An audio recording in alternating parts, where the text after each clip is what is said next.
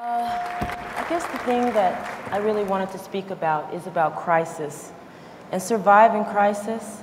You know, there's always going to be really interesting situations that we're faced with in life, and it's how do we deal with that situation? How do we begin to go on and go forward? So I want to tell you a little bit of something about my life.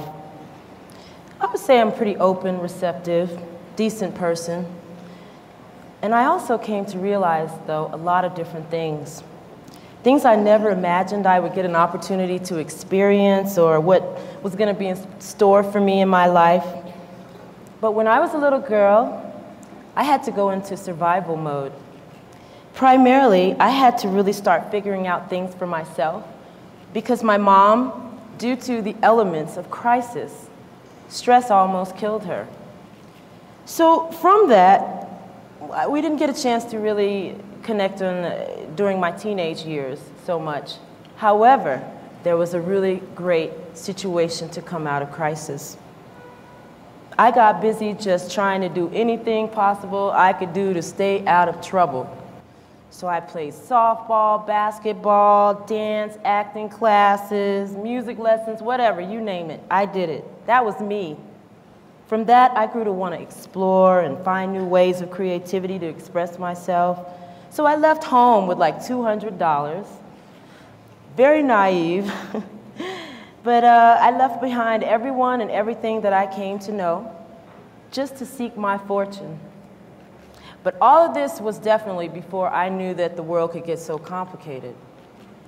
So the music route was a great choice for me because there I had the space, I had the freedom to do and create everything I wanted to do. And through emotion, give and share it with whoever it touched. Well, it ended up touching a whole lot of people, so much so, my good fortune took me to London, England, and I started traveling all over the world, went to exotic places, met the most unique people, different languages and customs that we got to share and experience together. This was during the real golden age of the 90s that Claudia was speaking about, when the British music scene snatched the world's attention, all the while being totally innocent to the possibility that things could or were about to get really seriously complicated. So on September 11, 2011, I was at my New York residence when tragedy struck. Standing there one block away, I watched that first tower drop, floor by floor. As that first building hit the ground, I remember being left covered in ash and debris, and so was everyone and everything that was in its path. Luckily, I had an escape from New York. And I ran down to New Orleans. New Orleans was always a safe haven for me, and I had another residence, a secondary residence there. So it was always a safe haven because it was just when I needed the nurturing. It was always there for me. There were wonderful people there. They adopted me and welcomed me like I was their own. They taught me about living life and living it with a passion and celebrating the spirit. So as we all know, Hurricane Katrina made sure to change a lot of that in one day. So being so closely related to these tragedies, one would ask, how do I keep moving forward? How do I keep the joy while still retaining the peace? You see, I realized something very key. And maybe the piece of the puzzle so many times we may miss, maybe the point was to make a decision. It was all about my mindset. I had the choice to decide how I looked at things. I realized that I had the right and the opportunity to take charge of my actions, my deeds, and my outcomes, maximizing my fullest potential. So I've chosen to share with all of you today some of the hardest moments and times for me, leaving out full details of more recent tragedies with my links to Japan and the crisis there. Or just 11 days ago, a drunk driver actually crashed into my house, collapsing walls and leaving a passenger critically injured.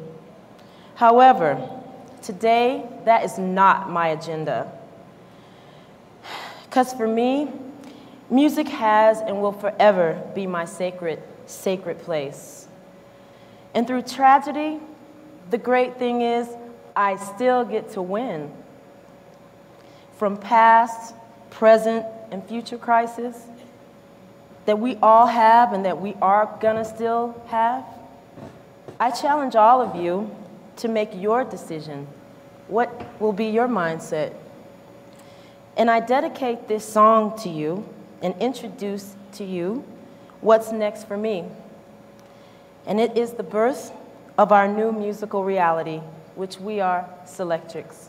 Thank you.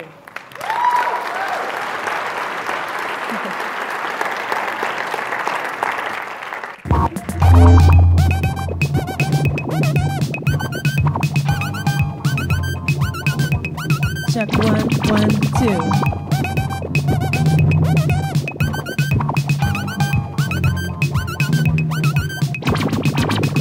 Said the kid needs education. Oh, ho, ho. And the streets are never clean. I've seen a certain disposition prevailing in the wind. Sweet change. If anybody's out there, emergency on planet Earth. But I know, is it listening or just another wasted birth? Yeah. Now we got emergency. Oh, we got emergency on planet Earth. Turn up the track. Now we got emergency. Oh, we got emergency on planet Earth. Listen to you now. If anybody out there, oh, is anybody out there now? Oh, is anybody out there? Oh, we got emergency on planet Earth. Listen to you now. Anybody out there? Anybody out there, yeah? And you turn up the track. Anybody out there? Oh, we got emergency on planet Earth. Listen to you now.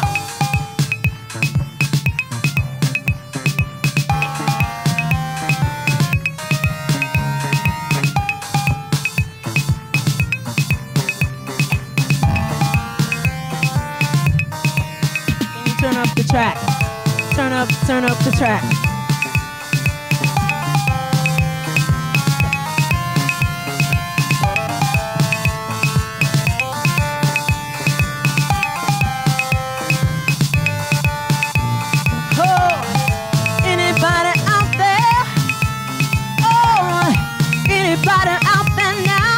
Listen to you now.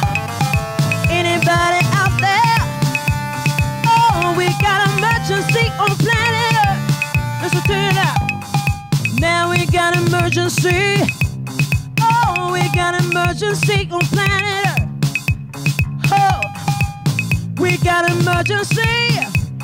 Oh, we got emergency on planet Earth. Thank you.